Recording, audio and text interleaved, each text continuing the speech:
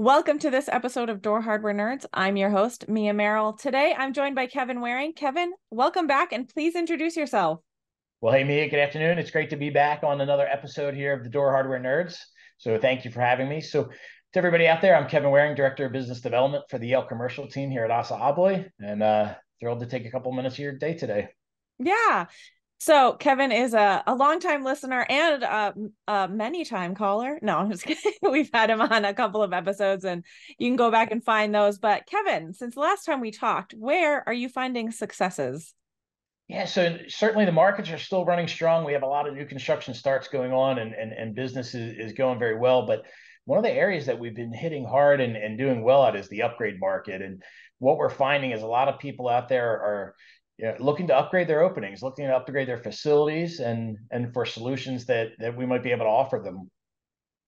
Yeah, so I think one of the products that probably fits well in here is we launched a new cylindrical indicator in January. How is that going? So it's been a great launch, a great success. But not only is the cylindrical indicator lock by itself a great success, but the whole family suite of products that it offers.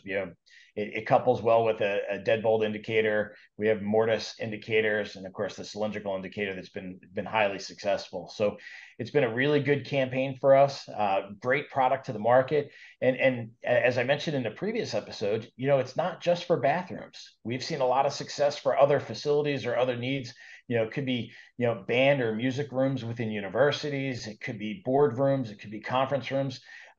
But certainly the main driver there is in the restroom space. So when people are looking to upgrade their facilities, that's one of the first thing that comes to mind is the indicator occupancy products that we offer.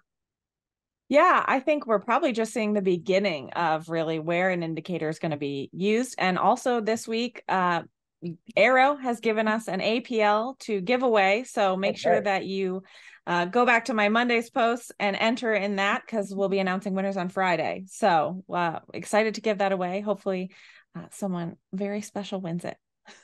Oh, I think that's great. The more that we can get product awareness out there, the better it is. But as we look at the upgrade opportunities, certainly the indicators are a great section.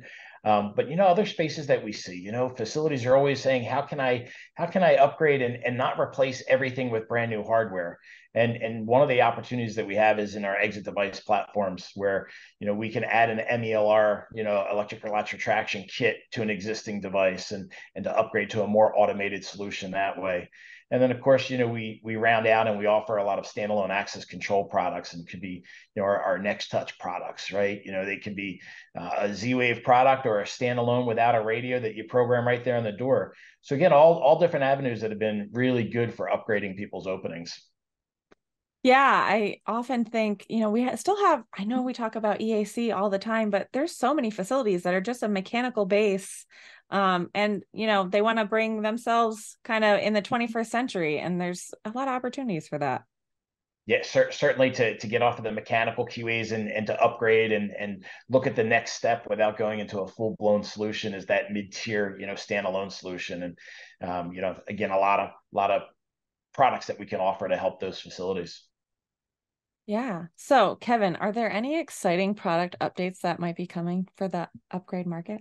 Well, I feel like you're trying to get a peek behind the curtain there, but what I can say is ASSA ABLOY is very focused on the upgrade solutions. And as we look through the remainder of 2023 and coming into 2024, expect a lot of great products that people have been asking for a long time.